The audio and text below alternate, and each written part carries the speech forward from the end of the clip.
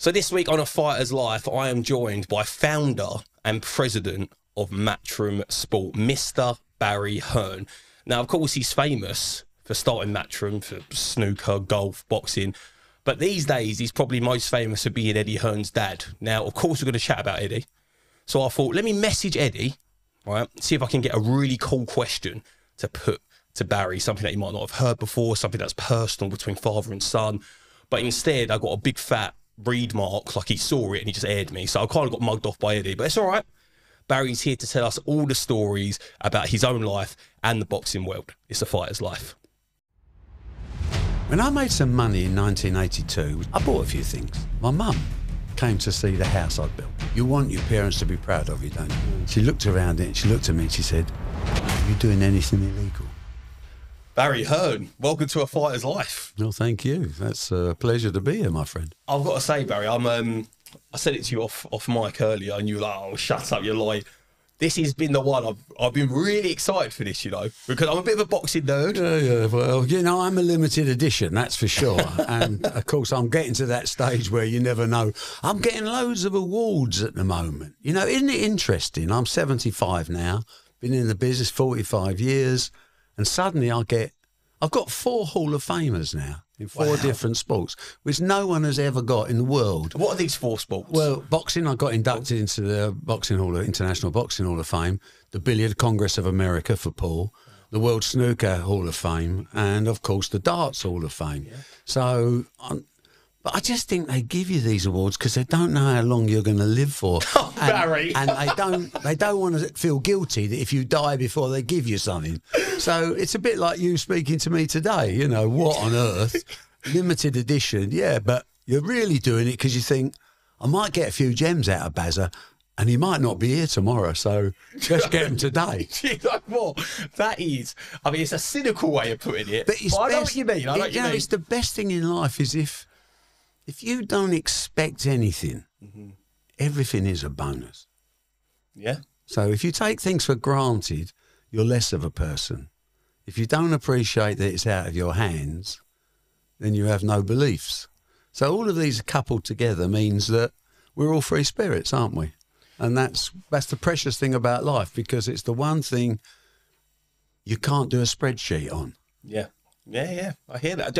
This is why I was excited to have you on, right, Barry, because everybody that I've got to speak to on this podcast is, of course, you still have skin in the game, right? But Matchroom is such a gigantic company now. Eddie's on the boxing side of stuff quite a lot. Of course, you're still across it, but it's kind of one of those things where you're in a position now where you can kind of half take a step back and say it how it is. You can be honest, Barry, right? Where a lot of people can't be. I've been like that for a number of years, to be fair, and sometimes to my great disadvantage, you know. I mean, I'm now officially banned by my son from attending boxing meetings on the grounds that if I hear something I don't like, I just sling them out. Really? I don't care who they are. And Eddie's trying to do a deal and he's like, "No, Dad, no, don't go down that road."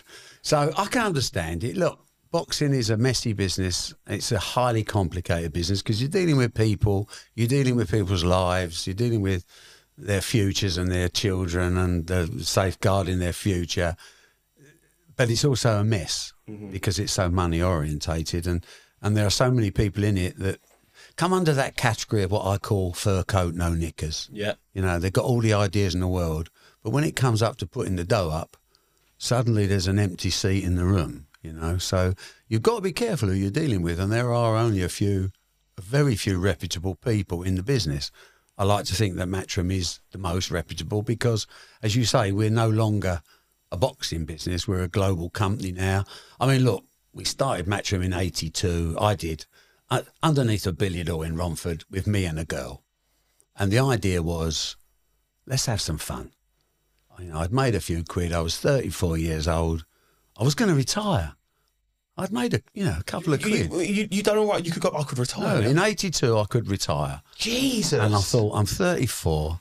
Because I come from a council house background and I am still very working class. Barry, I'm not sure. Can you tell us about that, mate? Well, I'm so curious how you go from... I don't know how he got there, but I'm going to give most of the credit to my mum. She was a very ambitious woman.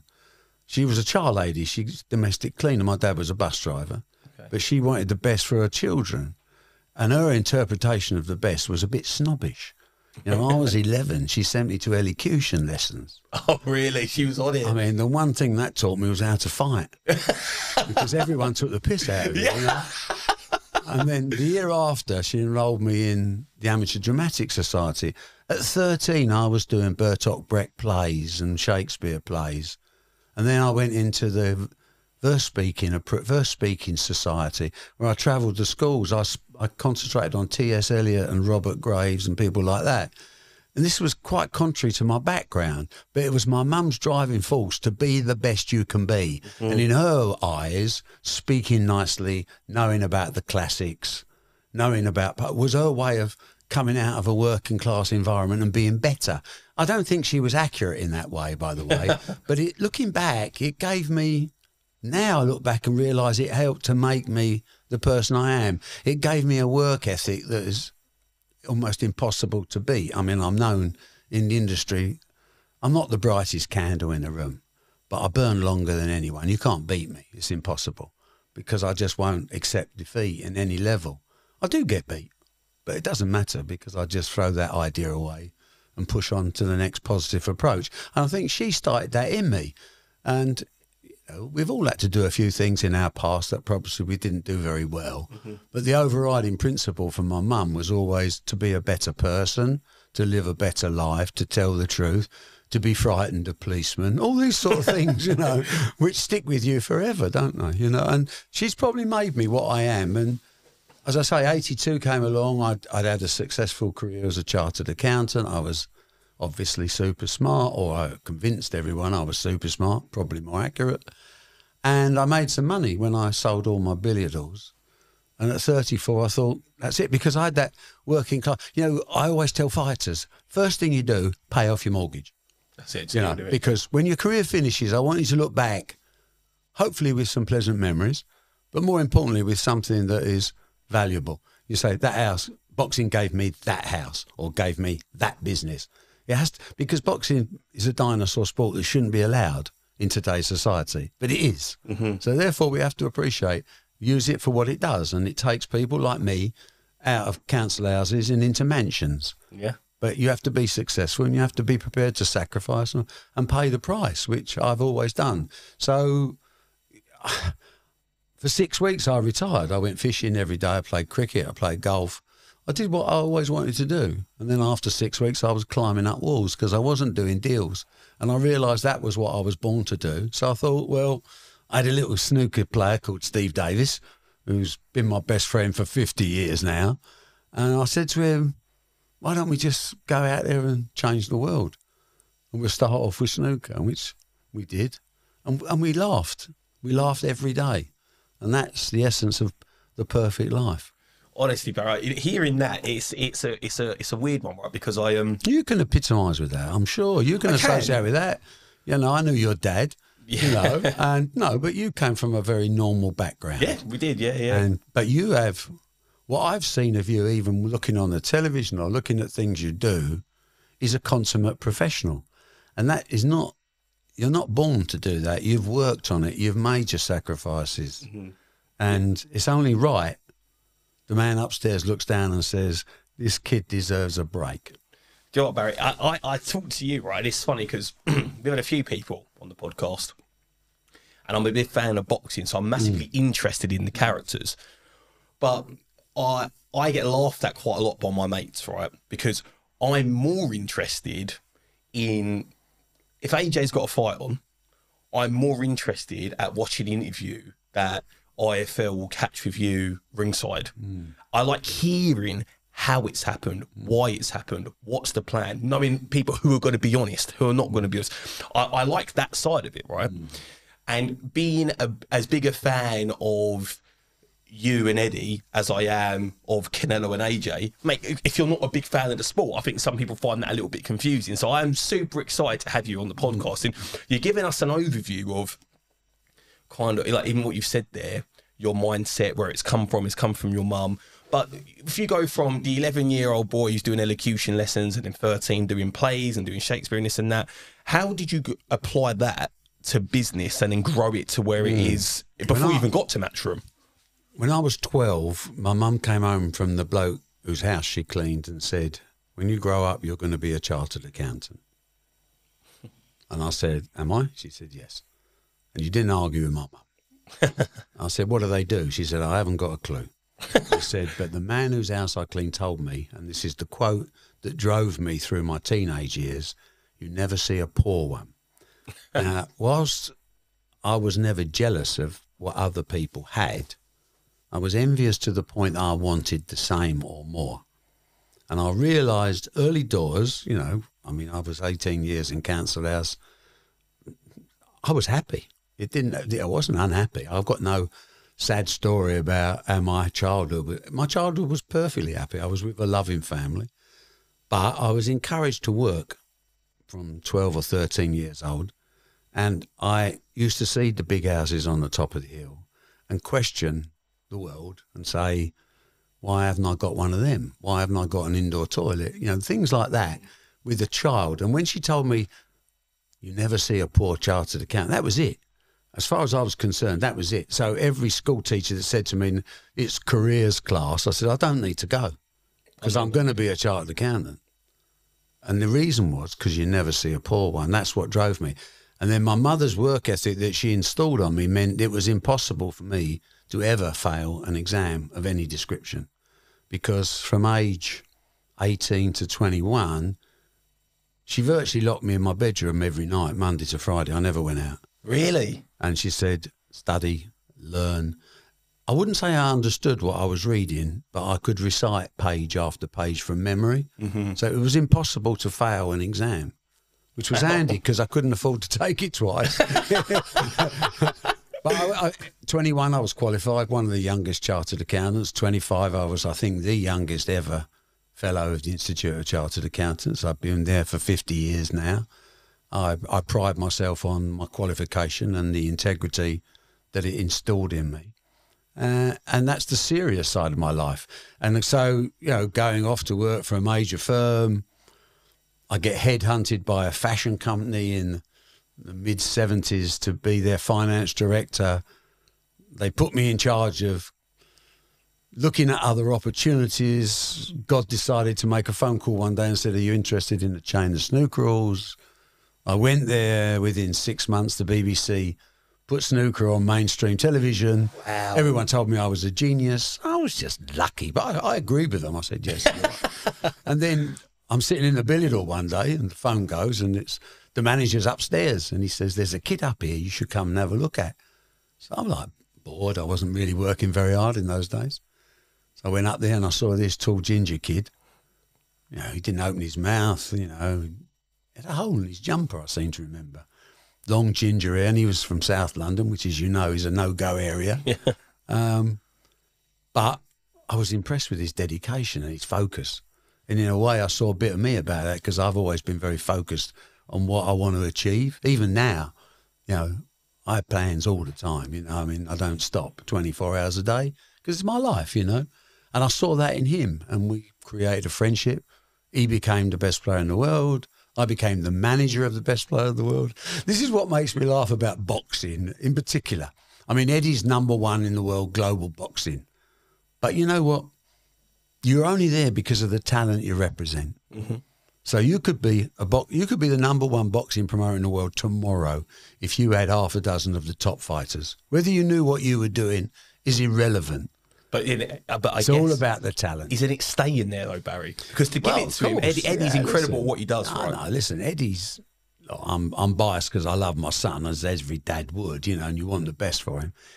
But see, I have no fear of death because I have Eddie. And he just sounds like me, looks like me, talks like me. It's weird. It's like looking at a time machine. I mean, and he nicks all my quotes anyway. You know what? Fur coat, no. That's what I heard him say last week. Every time. I was the only boxing promoter that quoted Voltaire. Yeah. And all of a sudden he's doing it, you know. So this is what I want to ask, right, Barry? You're at a stage where you're a chartered accountant. You've broke records for youngest ever chartered accountant. You've achieved your life goals that were kind of set on you and what you kind of feel like you really wanted by the time you're 25, 30. So Then you have to take another level, you see. And that's why I'm asking, Yeah, what yeah. made you, when you... It's just in you. It's in you. I mean, when I made some money in 1982, which is when I retired for 6 weeks, I bought a few things, nice things.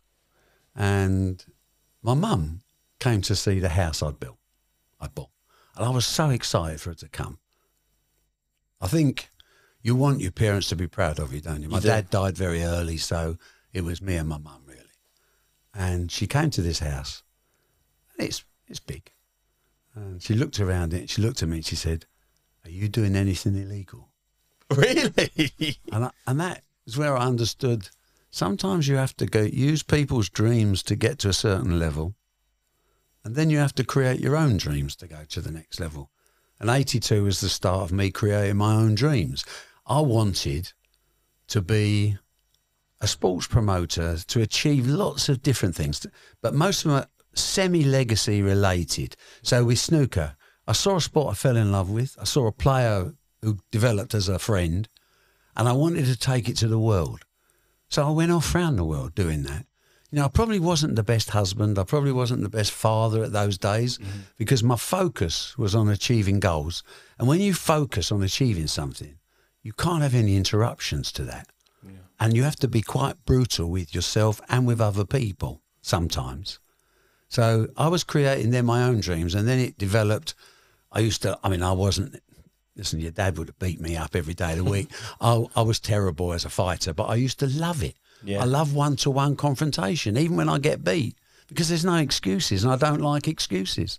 My only excuse is I'm not good enough. And I always put my hand up, and I tell sportsmen when they get beat, don't look in the mirror. Don't blame your manager. Don't blame your promoter. Don't blame your trainer. You weren't good enough. Once you've accepted that, then you're ready to move to the next level. And that's when we find out about the character in sportsmen. Sometimes a defeat can be the trigger for your next big advance. Sometimes it's the end of you. It just depends on the personality and the character that you've got. So for me, once my mother's dreams, if you like, once I qualified, she was just made up, you know. She cried for days, so happy. Yeah. Then she didn't really understand the world I was going. The comment, you know, doing, "Mum, I'm a chartered accountant. Look it up." Never see a poor one. Never see a poor one, but they make terrible gangsters. So I can see how Matchroom started in terms of, you know, you bought the halls, then you've kind of moved into snooker. Why boxing? How did you make that? Because I'd always been a fight fan. From age 7, I decided I wanted to be heavyweight champion of the world. So I would be underneath my bedclothes at 2 o'clock in the morning with one of those little dodgy plastic transistor radios, listening to the crackling commentary. I can remember, I think the first fight I ever listened to, like at 3 o'clock in the morning, was Rocky Marciano against, it'll come to me, Archie Moore. And actually, about 4 years later, I can remember listening to Muhammad Ali fighting Archie Moore as well. I think that was the first Ali fight I ever listened to. And, you know, you used to go to Saturday morning pictures with your sixpence, and you'd sit there watching rubbish. But I used to wait for Pathé News because it always had a clip about someone's won the heavyweight boxing or light heavyweight boxing. And they became my heroes because I identified with them as the way out of where I was. Later on, I realised the only way out was to work very hard and work harder than everybody else. I understood. But at the time, boxing was an escape vehicle from people where I came from. You know, if you look at boxing, it's always Cardiff, Glasgow, London, Manchester, Liverpool, you know, areas that had a lot of poor people in that wanted to change their lives. And boxing is that conduit to change your life. And sometimes in one night, it can change your life. It's the only sport that can do that. But when I found out that I wasn't very good, it was a bit of a career setback. But I still retained my passion for boxing. So I would, you know, I was still sparring when I was 47, you know, and I just liked it. You know, I didn't do it every day then, but, you know, I used to get beat up by most people. I just liked it. But I always thought that the fighters had a bad deal. And I always thought that the standard of entertainment from the old-time promoters was shit. You know, the matchmaking was, I mean, I was there one night, the night of the Mexican road sweep, as they called it. It was Royal Albert Hall. It was a Mickey Duff show. There was 5 first-round knockouts, and I don't think any of these Mexicans had ever had a fight in their life. Right. They'd been shipped in for $500, got a good hiding and went home. Right. And I thought to myself, do you know, you can do better than this. Why don't you give punters fights they want to see and, you know, and obviously give opportunity to youngsters to achieve their dreams, but at a higher level, not to use them. Yeah. I think that in the old days, the fighters worked for promoters. Yeah. My favourite is what we've got today, where the promoters work for the fighters. Barry, I've got to ask you this, mate. When you think back to when you first moved in to boxing, did you ever think that you'd be hearing figures of, yeah, but we've got an offering from Saudi for 100 million? No. It's insane, right? I sat down, I did a couple of little fights with Terry Lawless at Cliffs Pavilion, Southend, with Gary Mason, best in soul, rest in peace. And I got the bug. I can tell you now, the first fight made £637 profit, and the second fight lost 5,118. Wow. I'm a numbers man. Yeah.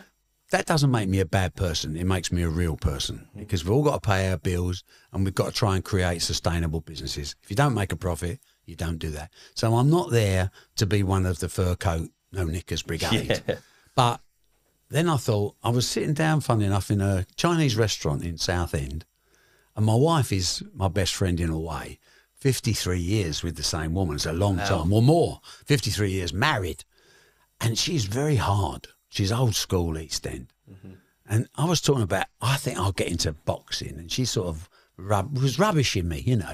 What do you know about promoting boxing? I said, I'll tell you what I do know is I know fights people want to see. And she said, well, give me an example. I said, Frank Bruno against Joe Bugner. It just came out.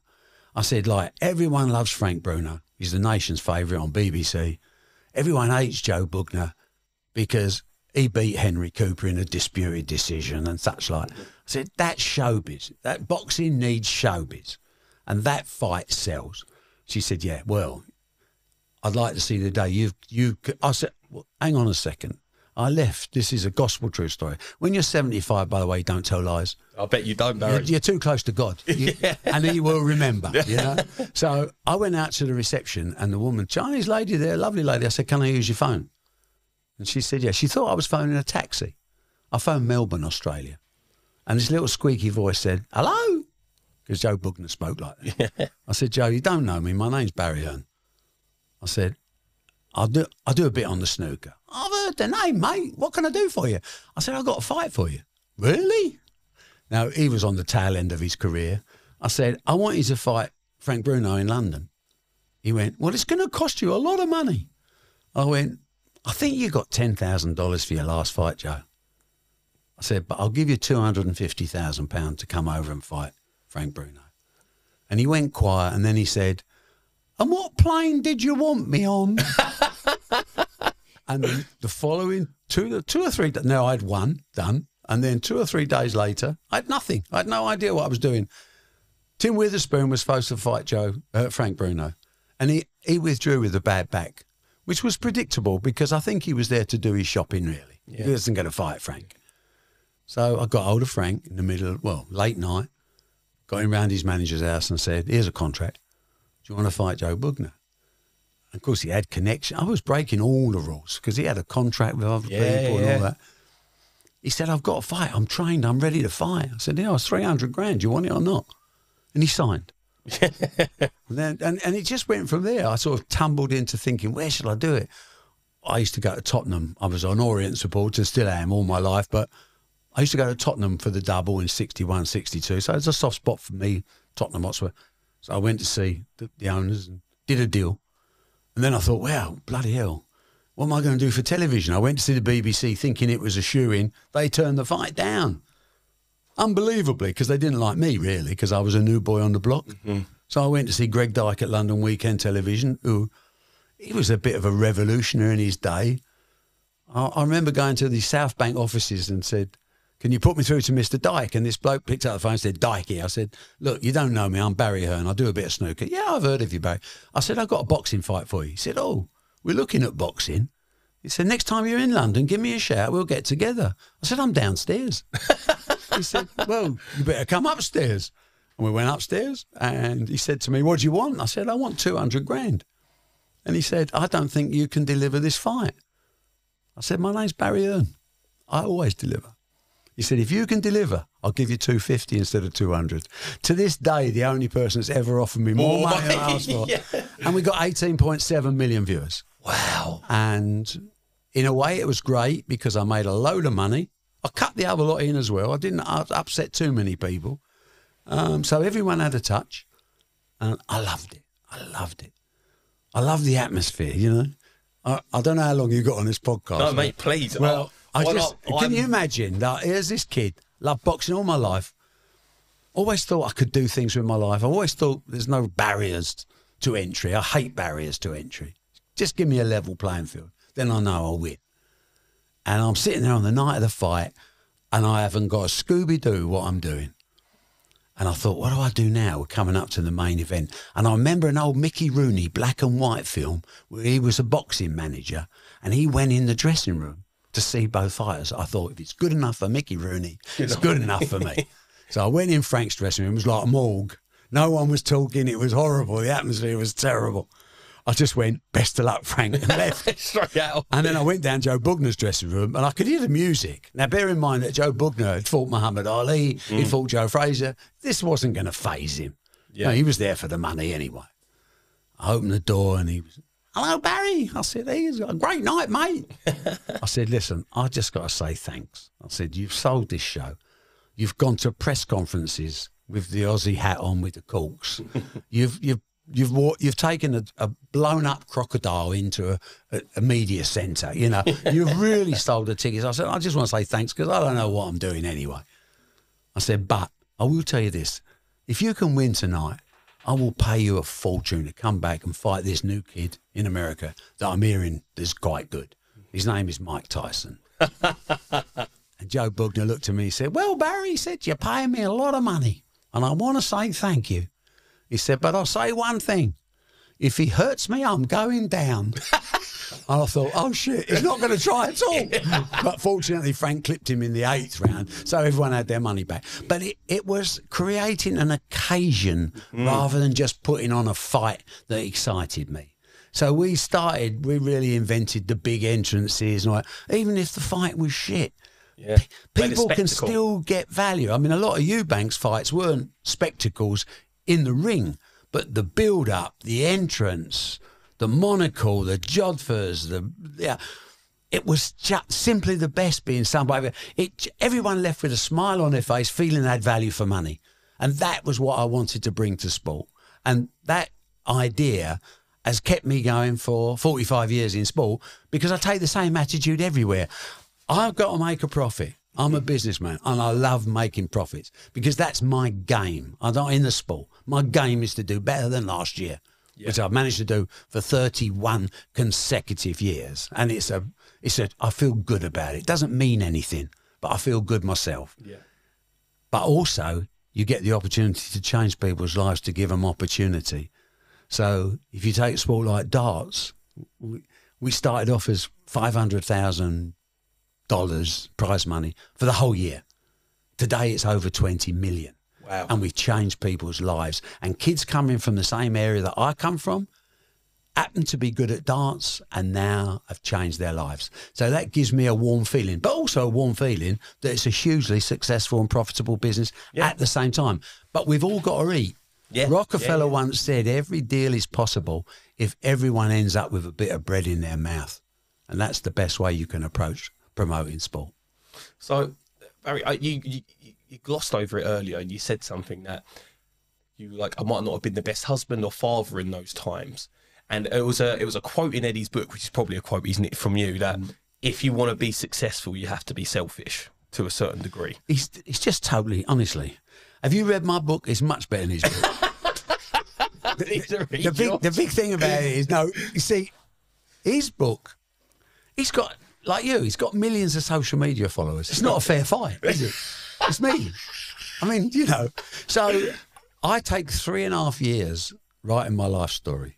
The reason being, my daughter had twin boys, and she's a very sensitive girl, and she said, you've got to write your book. And I said, I I've got to wait for a few more people to die yet. Unfortunately, 3 of them did by the time while I was writing my book. So that was okay. But it was important for me to get it right and to try and explain, because it was a legacy book. I didn't write it for the public. I wrote it for these 2 young kids. Nice. Because I want them to understand why they've got drug habits and ride around in Ferraris, because I've completely ruined their life, right? And hopefully they can read parts of the book that say there's another way to go, which is the whole point of my book. However, Eddie wrote his book in about 3.5 minutes with a ghostwriter. And listen, it was okay. But of course, his advance was like 4 times mine because he's Eddie Hearn. Yeah. He sold 4 times more copies because he's got social media followers. And I keep saying the only thing that keeps me going, there was one review which said, in comparison, Eddie Hearn's book is a comic whilst Barry Hearn's is a classic. Oh, and that's the only thing that keeps me having half a decent Sunday lunch with him. Because otherwise, in my family, we kill each other. Yeah. You know, the banter is like merciless, relentless. But, you know, those are the sort of things. And, you know, when you say about the stages of life, which Eddie referred to quite rightly in his book, and it's not that bad book, you know, it's just not as good as mine. But there are stages. And I try to explain to youngsters that I talk to and say, look, don't make you a bad person. We all get an opportunity where we come from to go down one road or the other. And we're guided generally on the road. So in my case, my mother guided me on the good road. Mm-hmm. The bad road is much quicker, but it has serious pitfalls, you know. So when you come to an age where you can actually ask yourself that question, what do I really want in life? I need to win. I don't care what it is. I've tried every single sport going, and I'm good at all of them, but I'm not great at any of them. And it kills me. You know, I give so much, you know, gold medal enthusiasm, not even a bronze in ability. But it don't stop me trying, because the day you stop trying is the day you've just given up, and that doesn't feature. So when I look back now, and when you're 75, you do get quite reflective on your life. You have to be selfish.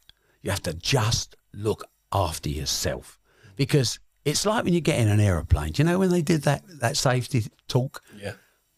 If we experience cabin pressure, the oxygen mask falls down in front of you. What do you do with it? What's the instruction? You do yours first, because you can't help anyone else if you don't. Same in life. So selfishness to the point of view of you've got to find hopefully a good woman, or hopefully good children that understand Dad's on a mission here. You ain't going to see as much of him as you might want. He's not going to be the normal dad. You know, ever so enthusiastic when but you come second. It's a terrible thing to say. Once you get to a certain stage of financial stability or credibility, then you can afford to be a much better dad and a much better husband. Mm-hmm.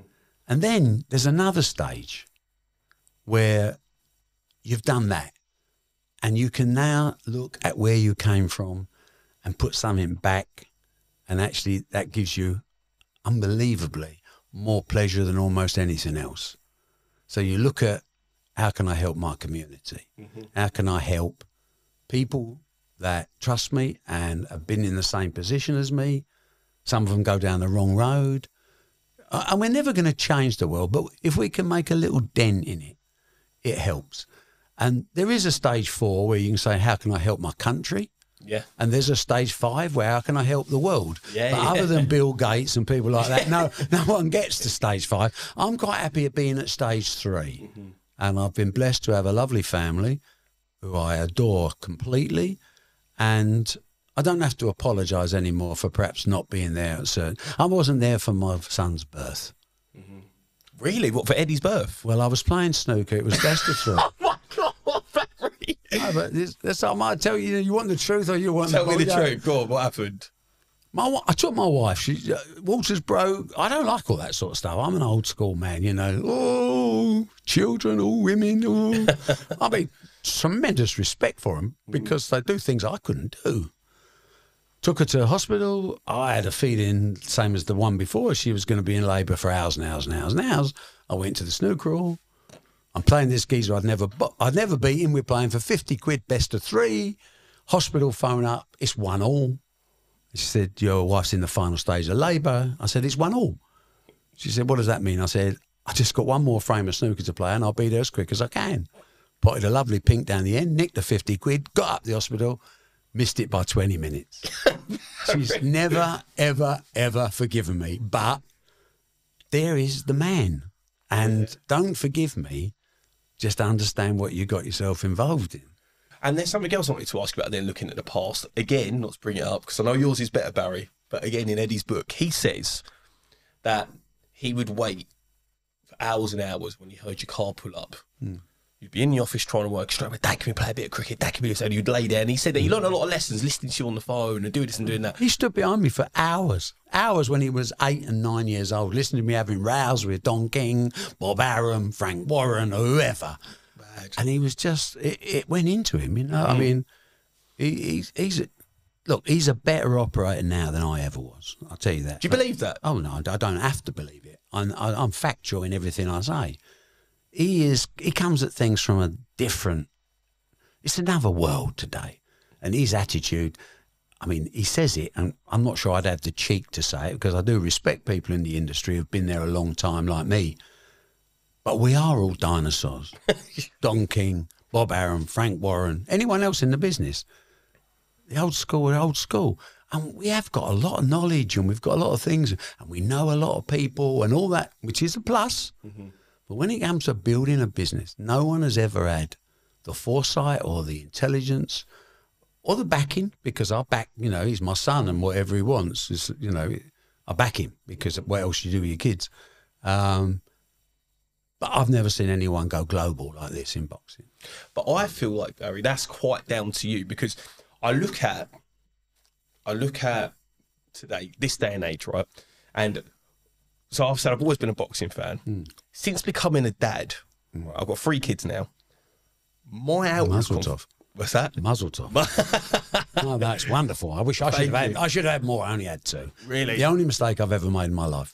I listen to certain things and I try and take certain lessons, because we're all just trying to be the best parents we could be and whatsoever. Of course. And there was a part in the book when he was like, you'd go outside, you guys would play cricket. Didn't matter whether you was 7, 8, 9, 18, 19. I bowl flat out. Flat out at him. Absolutely. Is that true? Yeah. Why? You want to play with me? That's how you play. You do the best you can at every time. And it works both sides. I'm not going to give you a free ride. I play table tennis with Eddie's 2 girls. I have yet to be beaten. I try to beat them. We play up to 11. We play lots of games. I would die rather than lose one of those games. And they cry, and they used to cry, Bazza, what can't you give me 11-0, 11-0, 11-0? Why? I said, because one day you will win a point, and that's an achievement. One day you will beat me, and I will tell you that day you're the better player. And in the meantime, you have to earn it. You're not getting given anything. Your life's already too much of a luxury. So what do you think now, Barry? Because in this day and age, that mindset, like if I think about like my 5-year-old it's not a modern mindset. It's like if I think about my 5-year-old son, yeah, it sounds like I'm lying because you're here. I swear to God, I'm telling the truth. Factually, last year was my son's first sports day. Right, he come last in every race he did, and it was because he did the first race. He got halfway up. He stopped, saw me and his mum. He's waving, smiling, ran over for a hug part way through. And I'm there going, what are you doing? Go, go, go. My wife was just, she's got tears in her eyes because he noticed us. She's just like, oh, my boy. She's cuddling him part way through the race. I'm like, let him go, go, go. And afterwards, we was in the car coming home and he started crying. And he was like, he's got these 2 little friends. He was like, oh, Tommy said I came last. And not horrible. I was like, you did. And my wife like elbowed me. She's like, shut up. And I'm like, but he lost, right?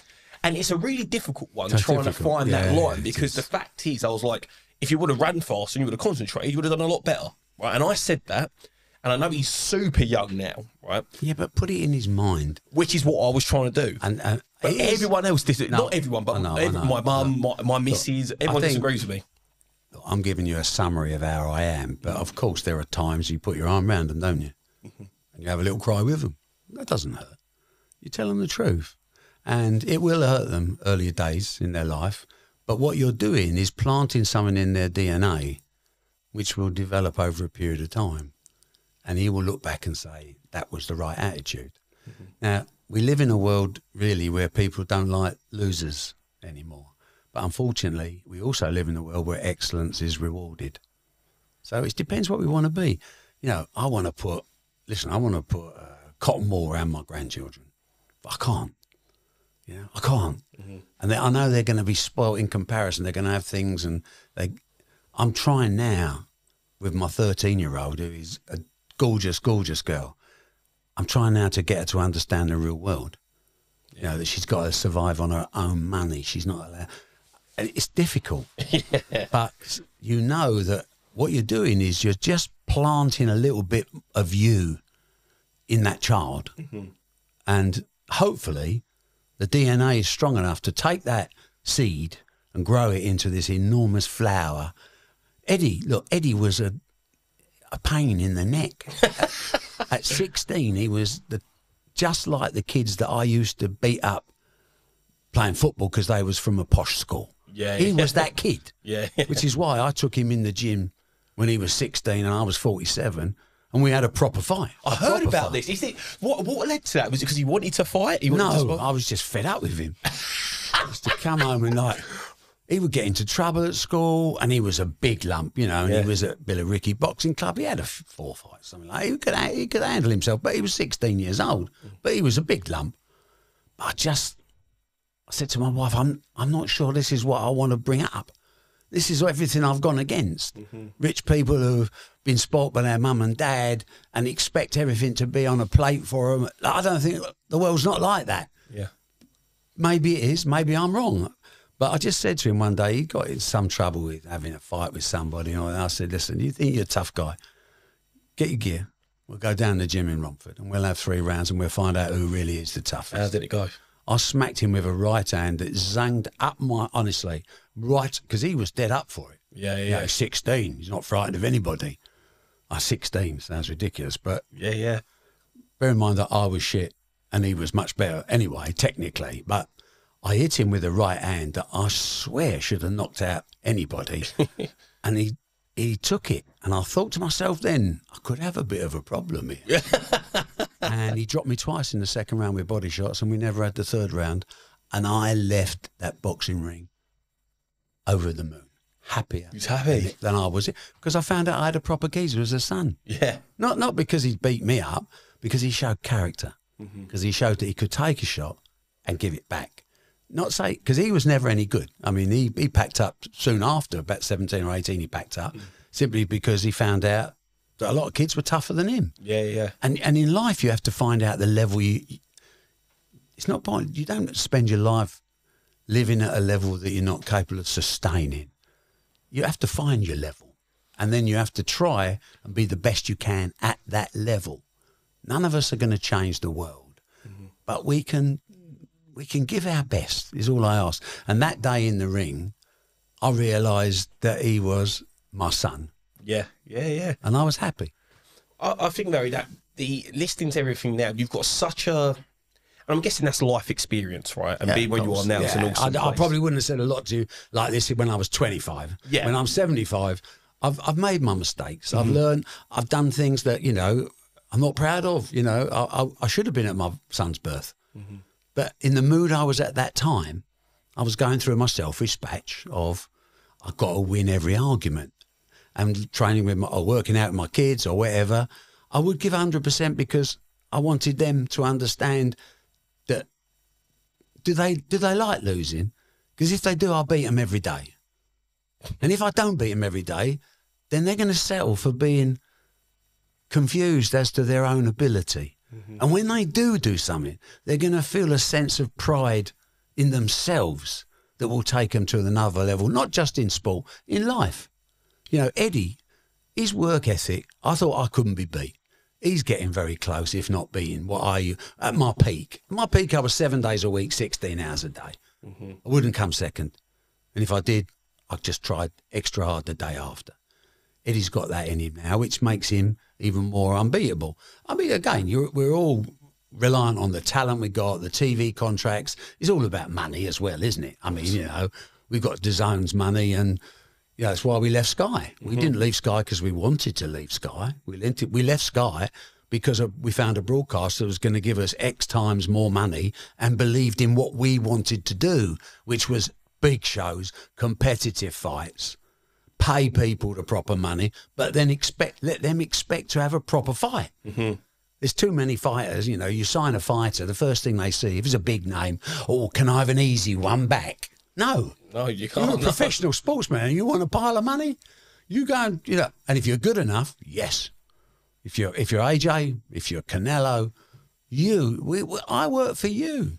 But you've got to allow me to make a profit, and you can get the rewards that you deserve. If the public want to see you, if the ratings justify that you're a big name, if the sign-ups, the subscribers improve because you're fighting, you deserve whatever you can get. So, Barry, what for you has been... So I can see that there's a lot of positive attitudes and a lot of life experience, but what has been the worst day or the worst moment in boxing for you? Well, Michael Watson getting injured, without a doubt. Of course. Because you have to take responsibility for that. It wasn't my responsibility, ultimately, but it was because I was the promoter of the show. You know, if I hadn't have promoted that show, he wouldn't have got injured. Michael's a friend, and I admire him enormously, and he bears no remorse. I do, but you've got to live with that. And then on the flip side, best day? I think AJ against Klitschko. Oh, mate, what a night. But then again, I'd also have to say Eubank versus Ben, #1. Yeah. Probably the best fight I've seen. Really? And that was a shit or bust fight. That's a roll of dice. You know, we pulled so many strokes to get that fight. And the other side pulled a lot of strokes on us. But at the end of the day, the gladiators saw it out in the ring, so all the other shenanigans doesn't matter, does it? You've got to be able to fight. And that was a great fight. But AJ against Klitschko was his coming of age in terms of the resilience he showed. But, you know, people in this country write people off ever so quickly, don't they? You do a bad gig and say, oh, you're finished. Yeah. You know, yeah. You're blowing out your arse, you know, you're getting old. And you try to say true. Yeah, but don't tell too many people. But it gets you into shape, gets you fit. Because you're a winner. I'm only saying what you've epitomised yourself in your own life. You know, why are you who you are? You have to ask that sometimes. It's not worth asking it at your age because you're only a baby. As you get older, you have to be a bit more, have I put in enough? Have I done enough? Could I have done more? And those sort of questions are baffling even to me because, of course, you could have done more. You could have been better. You could have made less mistakes. You could have trusted less people. But then you only deal the hand you're dealt with, don't you? Yeah. And when you get those cards, it's how you play them differentiates you from the norm.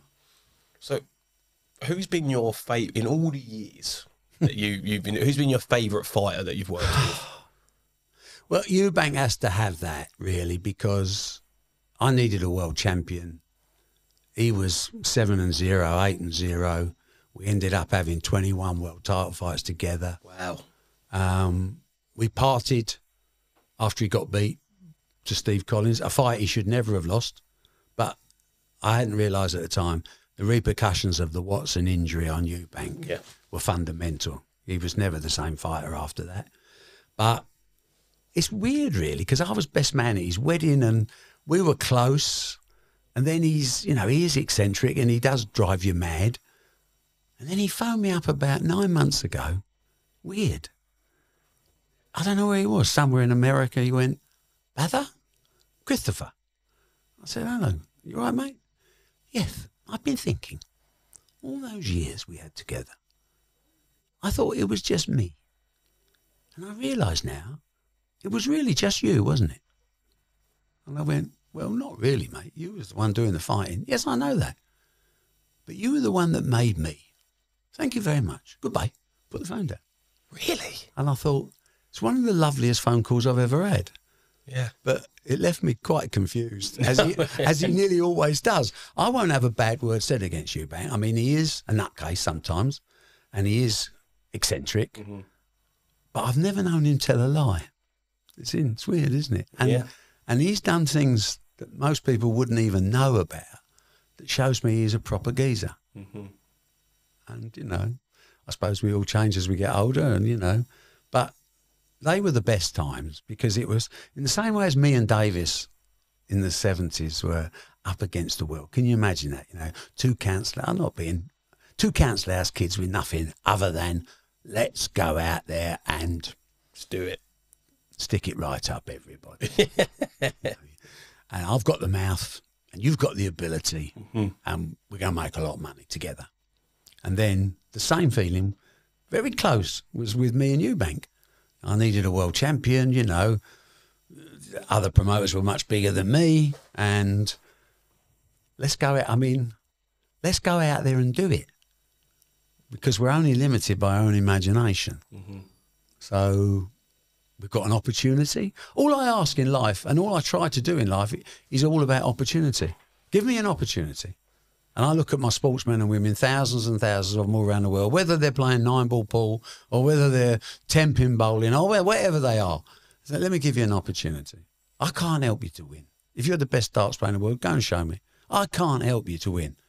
My job is to give you the opportunity, and that opportunity can, if you're good enough, change your life. But don't come to me crying if you don't, because it means you're not good enough. Look in the mirror, be a man. The man looks in the mirror at himself and says, boy, I weren't good enough. With me and boxing, I would have loved to have been a champion. I was useless. But I looked in the mirror and said to myself, do you know what, Baz? You just ain't good enough, boy. And that's okay, because then you move on to something else, and hopefully you find something. I became the best, and to this day remain the best sportsman promoter in the world. And on that note, Barry, that's a great way to finish. That is a mic drop moment right there, Barry. Thank you so much for being on A Fighter's Life. It's an absolute pleasure, pal.